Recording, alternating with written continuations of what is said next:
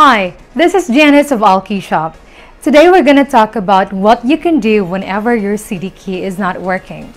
There's nothing more frustrating than buying a video game and not play it because the key is not working.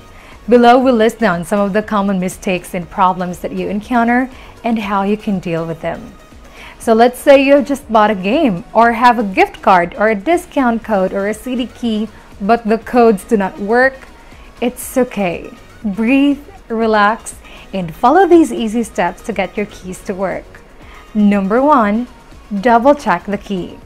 I know it sounds obvious, but sometimes in our eagerness to start playing a game and type the key, we end up missing some letters or numbers.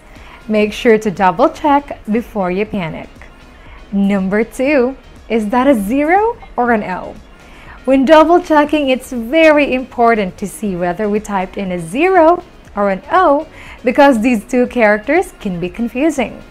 Make sure to double check the letters and the numbers, and if you're still not sure, you may copy-paste from known words. Number 3, the game is region locked. Sometimes when we see low prices for an incredible game, we jump right ahead and buy it.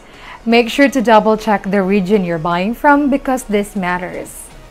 Those are the 3 main reasons why our CD keys sometimes do not work.